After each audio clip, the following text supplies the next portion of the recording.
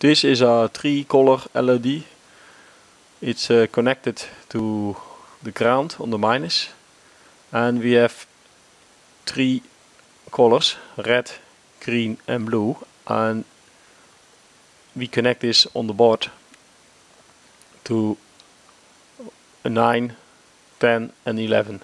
If we write an analog signal to the red LED, then it will burn red. If we write an analog signal to the red one and we write an analog signal to the green one, then we will have a mixed color. So I went to this website and they have a color chart, and for example, if I want to shine the LED on a bright purple color like this, I have to analog write to the red pin a value of 255. I have to write to the green pin a value of 51, and I have to write to the blue pin a value of 153. And you see, you can pick the color you like. And as you can see over here, we have a combination of 256 times 256 times 256, and that gives us a color mix of 60,700,000 something colors. And this is how it is set up on the board. The 3-color LED over here, connected to the ground.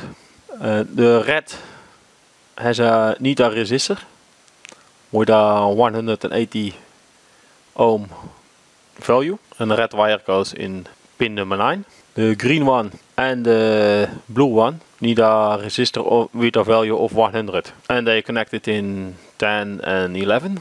And I have a button connected to the ground and connected to pin number 2, which is interrupt 0. The red pin is 9, blue pin is 11 and the green pin is number 10. So, and this is inside the compiler. Over here we set up the pins. And this one is coming back inside the loop. Here we define the pins to outputs. Here we set up the interrupt. If you don't know what an interrupt is, watch the video over here. And we set up the monitor. In the for loop we check if k is equals to 0, and if it's 0, it starts the function traffic light.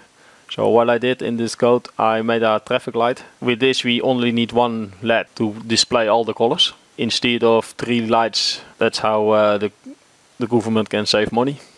I made a function red, delayed it for 3 seconds, so, and then we clean the LED, and that's because I found out if you are displaying red, orange, green, it will mix up the colors after a while. They are fading in each other. So what I did is made a function for red, and then it's 3 seconds red, and then it cleans it, and this is how clean it looks like. We write to the pins a value of 0 with a delay of 1 millisecond, and that's enough to have the nice bright colors. This is how we display the red color. It's very simple. On pin 11 we write a value of 255, green the same, and the orange we write 3 colors. And I played a little bit with this, and this is how I get the orange color. My camera doesn't catch the colors very nice, but in real life you see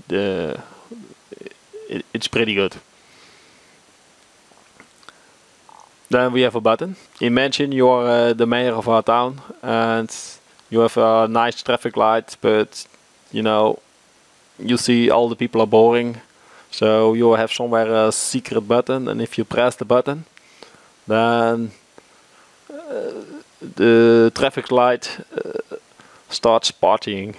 So What I did is, if you press the button, it starts an interrupt. That's defined over here. So if you if you press the button, it starts a function button. Inside the button, it checks or K has a value of 1 or the K has the value of 0. And we set it up with, in the beginning, over here, K is 0. So if the program is running, then in the loop it checks OK is 0, and then it starts the traffic light, and K stay 0 until we interrupt it, and on the moment we interrupt it, it's reading here or K is 0, and if then it turns K to 1 and it writes down in the monitor party time, then it is going back to the loop again here, and then it reads, is K 0? No, because we because the interrupt just changed it to 1.